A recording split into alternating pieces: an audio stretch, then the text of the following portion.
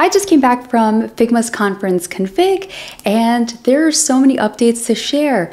AI features to come. Let's talk a bit about it. Let's talk a bit about what it means to be a designer from here on out in this AI era. Also, Genius AI, which is funny because can you believe I made a video about Genius AI back in February? Now we know why they never launched, because they got acquired. Let's review some of the AI features that Figma has, well, will be rolling out. So let's jump in. If you'd like to see this talk for yourself, this was from Thursday or day 2, and this talk is called AI and the Future of Design. The reason I want to start off with essentially what the VP of Design, Noel Alban, says here is because they acknowledge that introducing a lot of these AI tools, it will speed up design. So let's see what he says, and I'll share my thoughts on it a little bit after. And I think AI will both raise the ceiling, unleashing new heights, more creative outputs, more amazing products, but it will also lower the floor, making it easier to design and allowing anyone to collaborate visually. And this is a shift we're pretty familiar with at Figma. The reason I want to highlight this point of the talk is because they are saying, hey, we realize that introducing AI into this space will make it easier for a lot of other people to start designing. So what does this mean and how are we thinking about it? If a lot of people are able to become designers and easily design with these AI tools, what core skills should we be thinking about now versus later? I'll talk about that a little bit later on in this video, but let's go into the features that Figma is going to be rolling out. Start with brainstorming. Here, AI can help us collaborate, generate ideas, cluster them, organize, synthesize. Here you can imagine getting help thinking of an icebreaker for a team meeting, or organizing and clustering your ideas for you. These large language models are really good at this, right? Making sense of large sets of information. Or summarizing information from a big conversation that had so many inputs, right? And what those next steps might be. So what about designing? So right there, we just saw the capability of AI being able to summarize large amounts of content. This is an amazing capability, especially when you are brainstorming with a big team. Maybe you have a workshop of like 12 people or larger, and you're trying to really quickly glean the insights. What are the commonalities in the ideas within the workshop, for example? Fascinating development. Hopefully this feature rolls out, but we'll see. Let's take a look at what they had and shared for design. As Dylan alluded to yesterday, there's so much we can do here. It can allow us to get started faster, deepen possibilities in our explorations, allow us to put pieces together in more coherent and thoughtful flows. And so here's an example where AI can tap into the existing wealth of your design systems, what's on the screen at different pages, and surface component recommendations for you to build upon. And so in this example, it's digesting the screen and suggesting these album covers and filling in the content for you as well, saving you a lot of time and exploring these different patterns from things that might already be in your system. Crazy. So yeah, we've seen AI in other places suggest content, maybe with ChatGPT, hey, write a bio piece for me for my website, or write some initial copy for my website. I think it's smart and timely for Figma to think about this and where its potential lies within the whole design process. Start exploring AI can help you stay in the flow. And I find a lot of times I forget to look for plugins that can help me. And so what if instead you prompt for something and we chain together different plugins that can help you? So here, pulling a color palette from an image and then chaining it into showing a set of a style guide, a first draft of one of these. There are tons of plugins. I'm curious to how the AI will sort of find the best one. I'd be curious to see like what's the logic behind there, whether it's rated on reviews or times used. This is also really great in speeding up a process, for example, by leaning into the community and what's already been developed. And nothing stifles your flow and imagination more than tedious tasks. And so here you can see AI helping with common actions. I feel like all of us have spent way too much time doing this. Let me tell you, the crowd in that moment was super loud. Lots of people were clapping, and I felt the struggle from some of the designers within the crowd. So what does this mean? How is this speeding us up? It's like a prompt to create all these states of a button. And this is fascinating because it removes the repetitive process of having to do this over and over and over again. This would be crazy if this feature could be used to build a design system. I'm curious. I'd want to push it to see if it can go that far, but I'm curious to explore this feature out. I know this one blew minds, but moving faster here really means, okay, what are some of the most repetitive work that we've done? States. We have so much information on states, best practices, what they are, lots of design systems to really learn from, and standards. This almost felt like a no-brainer for Figma to include. Super excited. Can't wait for this one. If you think about how designs translate across devices and regions, AI can give you a starting point to build upon. For example, you can prompt Figma to show designs across different device sizes, languages, themes, building upon all the things that you already saw yesterday with variables. If you saw Framer AI, you can now essentially prompt to create a design that already produces a tablet view and a mobile design already. So this also seemed like if Figma didn't launch this, it would kind of be missing in that area, but incredible. I think this really, as I mentioned before, really takes the repetitive process of, hey, utilizing best practices, components that are stackable and can readily be made into a tablet view or a mobile view. I'd want to personally push this one to see like how the mobile turns out, but I trust Figma. I think that this will come out to be something really great and remove the process of having to create those extra screens, making it a lot easier for us to move faster and iterate faster, allowing our creative juices to keep going. Sometimes, I don't know about you, but when I'm on a variation, like when I'm at one idea, I all of a sudden get like 10 ideas. And I just like want to hurry up with one idea so I can move on to the next one. Really great, even still, for design and also really brainstorming initially. Curious to see if this worked with wireframes, initial like gray boxes. So I can't wait for this to be released to push it a little bit more. Let's keep going. And you heard a bunch about this yesterday with the announcement of dev mode. AI can help us contribute and understand how we move from a design into something real. Whether that's through helping you in communication and handoff, working with developers with code, or as I've heard referred to as the holy grail, like matching components in code to components in Figma. And so let's take a look. With the new VS Code app, you can imagine how much more powerful it becomes with AI. For example, generating code based on selections in the file, or finding existing code references that are similar to the selection that you've made that already exists somewhere in your code base. All right, let me pause there because this was mind-blowing as well. I'm curious to see how true this is, if it can really, by selection, create that code for you. I'm gonna lean into probably because there's so many products being built on Figma, they probably have the insights, and also there's so many best practice, how big a mobile screen is. Like we know, we have these, go into the inspect tool, you'll see like the standard sort of screen sizes that we utilize and stuff. So it's just fascinating to see this come together, and I'm curious to see how many designers this will encourage or sort of like inspire to start learning how to code, or if designers will start being picking up just some more code along the way. I'm just curious, but this is really fascinating. I also kind of want to know if, in regards to design system, if this requires some design system pre-built, or I just have so many questions. Let's keep going. This would be super helpful. Or updating small tweaks in the design based on things that you maybe modified in a Figma file and just getting a quick change to that right away.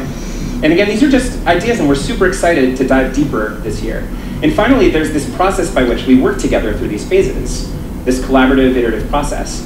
And along this entire journey, there's places in the process we can help people understand the context of a file, help communicate across our roles, and discover important work. And so in this prototype, imagine you've just come out of a crit or a product review and there were hundreds and hundreds of comments. It happens all the time and it's a little overwhelming, but AI can help summarize them, make it easier. The last feature to come, Genius AI and how it will be integrated. So let me just speed ahead. Genius AI, which I reviewed months ago. Here on the stage, actually, if you watch the whole talk, they talk about their long and lengthy process of creating these ideas, the ideas they had along the way, and how they got to Genius AI, and how Genius AI will be, or so we think it will be, integrated into Figma. Let's take a look at what they have in mind. Genius Chat. This is just a really early look, but I wanted to show a little bit about some of our thinking about letting you talk to Genius in a more direct way, to say what you want and then let it give feedback to you. So what if we could bring the magic that is ChatGPT into the Figma canvas? Here's an example. So you could talk to Genius about your screen, it can help you, and then it can actually edit your file. So let's go to a demo. Here I have a music app that I'm working on, and I would like to quickly just add some songs. So there's a list item that's in my design system, and I can just go to the Genius Chat and type in, add some imaginary songs. And it's gonna give me some direct feedback You might also notice it has a little bit more personality than ChatGPT, using some emojis and being a little more sort of what I expect designers might want to interact with. And then it's gone in and changed my file here, and it's added a few different list items. It's pulled the component in, filled in the text, and it's done it right inside of Figma. Crazy. This is an AI assistant which they previously talked about when they were thinking of launching Genius AI. I wonder if they were just testing to see if there was any interest at first, way back in February when they had announced it and announced that it was going to go somewhere, going to publicly launch, but it didn't. Now we know why. I think this could be really useful for lots of designers, no matter what level you're at. It's just amazing how the Genius AI can also edit your file. So it's not only assisting you with some ideas, it's going ahead and inputting that into your design. And I think that's fascinating. I'm gonna play the rest of this clip. Let's look at another thing here. So I just have a basic screen and I want to add some copy. So I can just select the screen, I don't need to say where, it sort of knows, and then say, okay, let's add some copy. This is not sped up, this is like real time. And boom, we have some copy. I think one of the things that's most interesting to me, and I've been hearing this from people at Config already, is people use ChatGPT in their design process already, and they ask for advice. So one of the really interesting things we could do is like let Genius see what you have in your file and then let you ask a question. So imagine I'm sort of a beginning designer and trying to figure out like what are important design considerations. I can just ask a question. So it's like, where should I add a search bar? And then it gives me some feedback and suggests putting it on the title bar, which is reasonable and not the most crazy thing, but yeah, here we go. So lastly, I just want to sort of close with another possibility that Genius Chat could also help connect you to things outside of Figma itself. So in this example, we can sort of pull in other APIs or experiences directly into the chat just as they're needed. So here I'm working on a glyph inside of my design. It's called out to the glyphs model and it's generated some options, and I can just respond in the chat to sort of complete that. So that's what we have to show. Glyphs are another product that Diagram had been working on previously. All of these sneak peeks were really, to be honest, they were jaw-dropping even in person. So now I'm going to share some of my thoughts of what I think about the future of AI means for designers and how we can best prepare, just like more so my brain dump of what I thought after this conference. It had me thinking, what does this mean for entry-level designers who are maybe focused earlier on pushing pixels in their career versus senior-level designers that are really leaning into maybe strategy and designing less? So here are my thoughts, just really a brain dump of what I think will be important if you want to stay competitive in the product design industry as an entry-level designer, for example. Understanding business of design is going to be ever more important because you really need to nail how your design meets business goals as well as user needs. Oftentimes when starting out, we really want to be the advocates for our users, and we absolutely should be. But sometimes I've noticed as a mentor of design bootcamps, this could mean we over-index on the empathy and forgetting about the business goals and really the return of investment of design. Business acumen earlier on in your career will be so beneficial for you to nail earlier on than later. Honing your soft skills, such as communication, collaboration, critical thinking. These are essential for building a product which really takes more than one person. So being able to articulate your design decisions earlier on will put you ahead of the game when it comes time to interview, when it comes time to present your ideas, when it time comes to get that alignment to take your idea to the next step. Effective communication never hurts, and if this is something you're currently struggling with, I definitely recommend picking up this book, Articulating Design Decisions, because it leans into the different types of communicating you will do depending on the person you are communicating with on your team and what's important to them. With all these AI tools, I also thought this would be a really great time to niche down into maybe a new area, an emerging field like augmented reality, for example, which is still relatively new, up and coming, especially with Apple's new headset. Becoming an expert in a certain area, for example, say all of these AI tools for one, and seeing how companies can utilize them to speed up processes or solve some of their problems can help you by making you the expert in that field so that you can offer unique insights to clients or your teammates. Maybe you can introduce some new processes or frameworks, things to consider, ethical considerations for one, which brings me into the next consideration. Ethical design considerations. As AI becomes more prevalent in design, it's crucial to understand the implications, honestly, societal impact of AI and what it will bring. Developing a strong ethical framework that considers factors like privacy, inclusivity, and bias is going to be really important as we enter this new era of AI. Here's one that I think will remain but will be growing more of importance: emotional intelligence, empathy. I think that human-centered design will become more important in terms of making sure we don't forget about the people we are designing and building for. So when you start off more junior, you are maybe pushing pixels, and when you move later on, like senior and levels beyond, you're more focusing on strategy and really the big picture of the company. Strategy will be ever more important earlier on in the career of a product designer, UX designer. Lastly, but kind of not lastly, because I hate cutting things off, I think this list will be growing. Growth mindset.